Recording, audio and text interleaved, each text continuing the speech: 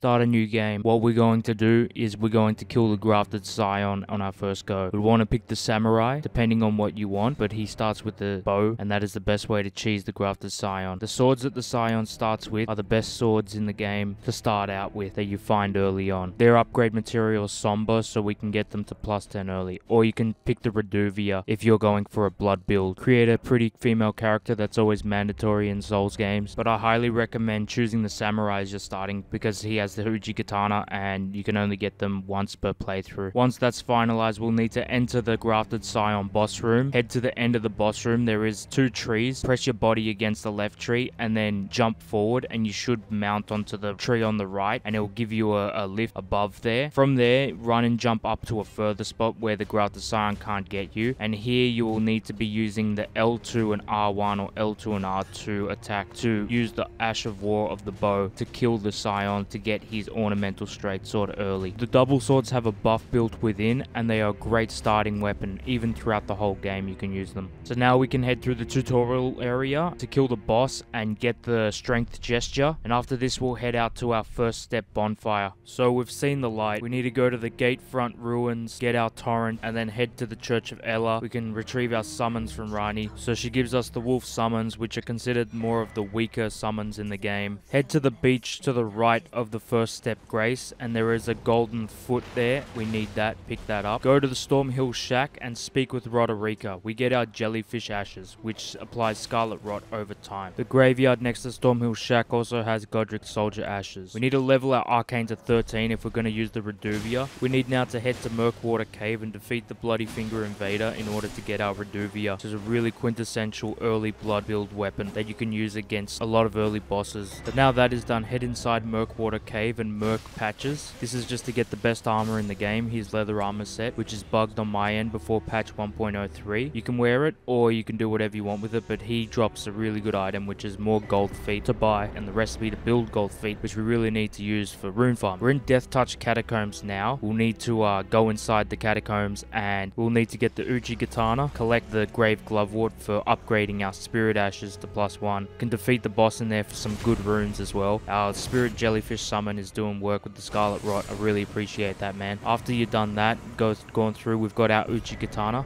We'll need to travel to Caelid, collect runes from graves along the way as well, and on the way there we'll find our old good friend Kenneth. He holds a gold seed for us that we can pick up. We'll need to just murk him as well, kill him, we'll get his gold seed, and we'll travel on our merry way to the third Church of America. Pivotal point, we can get our sacred tear and our wondrous mix of physic, and it gives us a petty heal. Head to the round table hold and give the bell bearing to the husk, and we can get the golden feet from patches. Now we can head through the portal in the third Church of America straight to Caelid. As we travel down, we'll find ourselves a golden seed at the Bestial Sanctum, another item you wouldn't want to miss. Head your way to Fort Farith. We're going to pick up our Radagon Source Seal, and we can pick up our other half of the Dectus Medallion while we're here as well. There is a golden rune on the ledge there. We won't want to miss that just for the extra runes. Head down to where the Radagon Source Seal would be, but the rats will follow you down there. So what you'll want to do is angle yourself in this corner, then run to the ladder and climb it when the rats are away. Outside Fort Farith is this giant dragon. With our newly required reduvia, we're going to bleed him to death, which would be really easy when we have 13 arcane, and we're going to eat the gold foot, and after that's done we can go travel through Caelid, pick up what we need, scavenge the graveyard for more runes, and once we have the base minimum stats required for the sombre weapon that we're trying to get to at least +10 in this playthrough, we can just dump all our points to vigor until vigor becomes to at least 50 or 60. There's a dung beetle near Fort Farith that drops a +8 sombre smithing stone, and around the corner from this dung beetle there is a +9 smithing stone. What you want to do is come to where all the dragons are, where we killed the dragon, and by the tower there will be the +8 dung beetle, and then head around the corner down the ledge, and it's a +9 on a corpse where the chairs are. Now go to the Purified Ruins in Lake Leonia, and there's a teleporter. We'll need to use this teleporter. It will bring us to the Raya Lucaria gates. From there we can travel to another teleporter in a gazebo that'll lead us closer to Inji, our blacksmith. There's a gold seed at the Academy Gate town, pick that up, and then head into the teleporter in the gazebo, bring us to Inji. We'll need to get our +1, 2, 3, and 4 sombre smithing stones. Once we're near Inji, we can pick up our glintstone key that'll give us access to the Raya Lucaria Palace. Head to the bottom of the lift of the palace to meet the Iron Maiden and get killed by his grabbing attack. This will transport us straight to the Volcano Manor, where we can get our +6, +5, 7 sombre smithing stones. As you can see, the +6 is here on the rooftop as you drop down to the lava when you first spawn in, and then head up the elevator next to Henry, the friendly little whiplash and snake, and we will indeed be blessed with a +5 somber smithing stone. Hallelujah. If we parkour our way up this lift and we can get our somber smithing stone 7, press X, hold circle while in midair, and then hold forward and jump, and you will store the run animation while standing idle. This next part might be patched, but just tilt yourself slightly forward till the traverse just pops up, and then you will glitch out the Godskin Noble. Stand there for 5 seconds, wait 1, 2, 3, 4, 5, be locked out. There will be no boss bar, but he will stand there and still be able to be killed, the squishy bastard, with our reduvia that we got the blood. Pop the gold feet before actually exterminating the bastard, and then we can go out and actually get our 69,000 runes. Now that we've made our way out of Volcano Manor, either by resting at a site of grace or killing the Godskin Noble boss, we can head to the Church of Plague in Caelid, just south of Fort Farith, pick up our sacred tear. Oh so dear,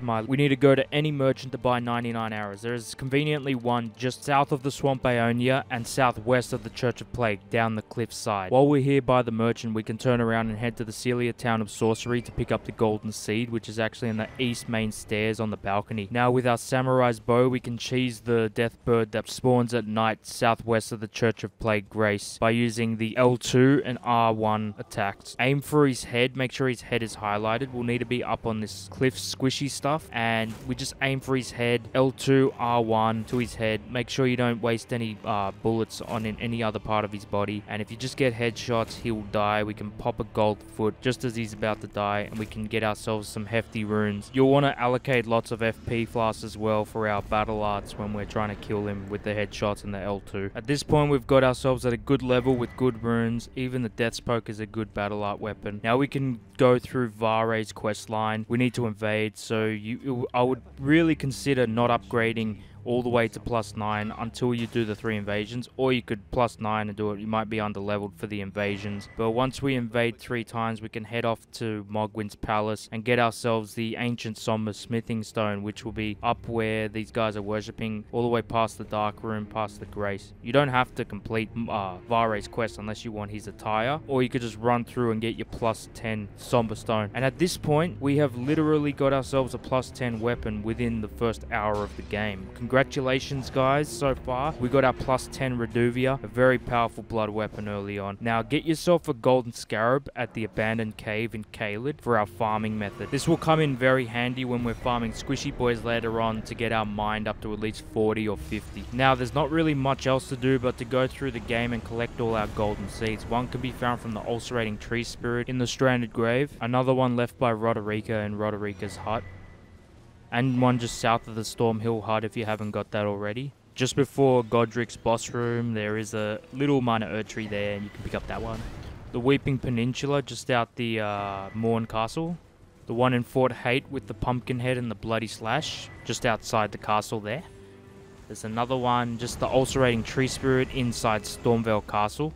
Just where we killed the death bird, just where all the birds and the merchant are, just a bit south there's a golden seed. Inside the Raya Lucaria gates in the courtyard with the crabs and the sorcerers, there's one there. Carrion Manor just before Rani's Rise, there's one where all the wolfies are, the big wolfies. There's a golden seed just in the courtyard there. And where all the big land squirts are just before the ruin-strewn precipice. Find one just outside the Lux Ruins in the Erd-gazing Tree Hill Grace. And if you head towards the highway junction where the cleric would be standing from the Round Table Hold, there's one just around where the map would be located as well in Altus Plateau. Also, you get big money where the 2 tree sentinels are when you go to the capital outskirts. There's going to be 2 here, and if you go up the stairs where the gargoyle would spawn, there should be another 2 next to where that Mogwin dude spawns out of nowhere. Another 2 on that tree as well.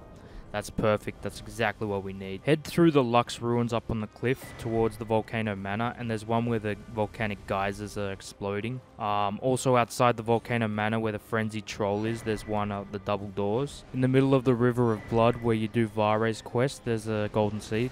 And in Siofra Well where the rats and minotaurs are at the very end, you can take the portal to get there and you'll find one at the end. Now our sacred tears. There's 3 located in the Weeping Peninsula area south. I'm at the church here. There's another one here. I'll show you on the map. And also our 3rd one in the 4th Church of Marika. That's the last one we can get our sacred tear collecting inside the Weeping Peninsula area. We're at the Church of Irith where we donate the dude 10 runes. There's one there if you haven't picked it up already. The Bellum Church in the Lake of Liurnia, just it would be east side of Lake of Liurnia. And the Frenzied Flame Village, where we can soak our maiden's blood. Right now we're at the church just near the face monsters in Altus Plateau. Stormcaller Church, just where you fight the dragon, the big dragon. There's one sacred tear up there near the mausoleum. So that's pretty much it. Now we can just spend our character farming these squishy boys and the crow by shooting the crow to alert him. Make sure he's standing behind one of the squishy boys. Shoot the crow, he runs down, kills himself on the cliff, and you can use your weapon art, either Horfrod, Stomp, whatever you got, a really beefy weapon to just take out these guys with the golden scarab on. You can farm the gold feet, but that would be a bit too much asking. And here we just get our mind up to at least 60 where our HP is, and we're pretty much smooth sailing for the rest of the game. And this is the end of the character build. If you've got yourself up to here, it should be no more than 3 hours worth of gameplay. Level our FP, that's really helpful, and we're pretty much where we want to be. I really want to thank you guys for watching this video. It's mean a lot to me. Here's just one chapter to a new one. I've got the reduvia, seeing what I've got so far. It's spent almost 7 hours just dilly-dallying around doing different stuff. But if you enjoyed the video, leave a like and subscribe, and I'll see you in the next one, dude. You have a good one. Love you all.